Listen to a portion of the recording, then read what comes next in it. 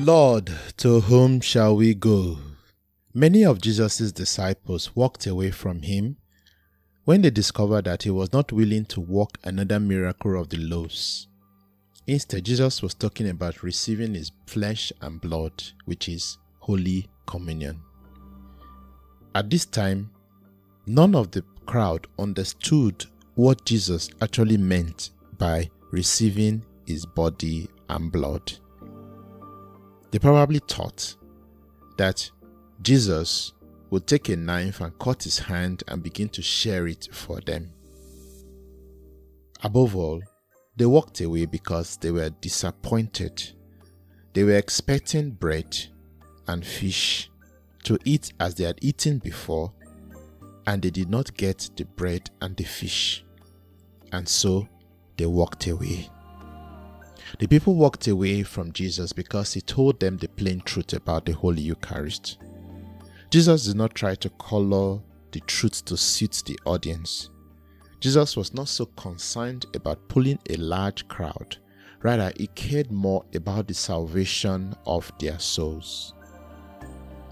By telling them that they were not getting physical bread the second time, they already felt offended.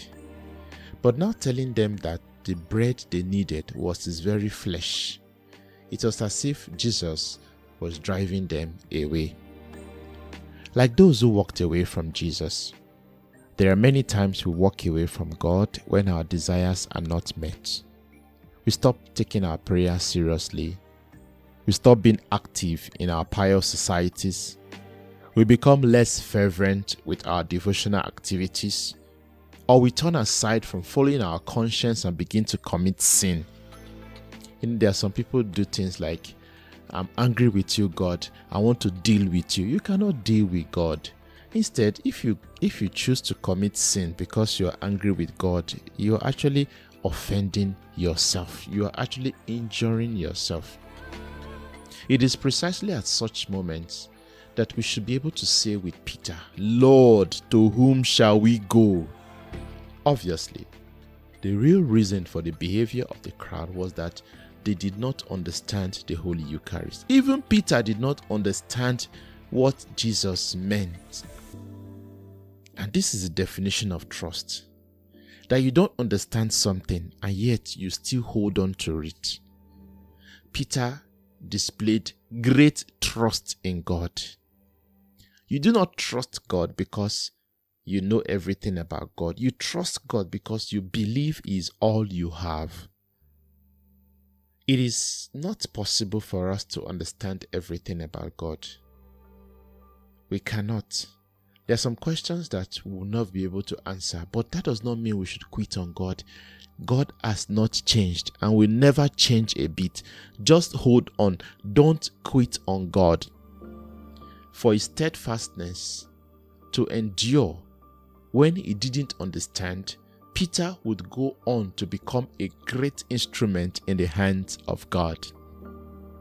In Acts of the Apostles chapter 9 verse 31 to 42, we read that this same Peter would go on, this same Peter knelt down to pray, after which he spoke to a dead woman saying, Tabitha, get up!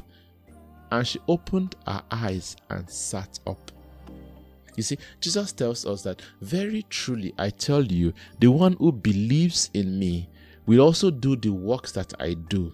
And in fact, we do greater works than these, because I am going to the Father. I will do whatever you ask in my name, so that the Father may be glorified in the Son. If in my name you ask for anything, I will do it. You do not need to understand everything about God before you become His chosen instrument. But if you give up on God, perhaps you will not be available to be used by Him. So continue to place your trust, your absolute trust in God. With Him, all things are possible.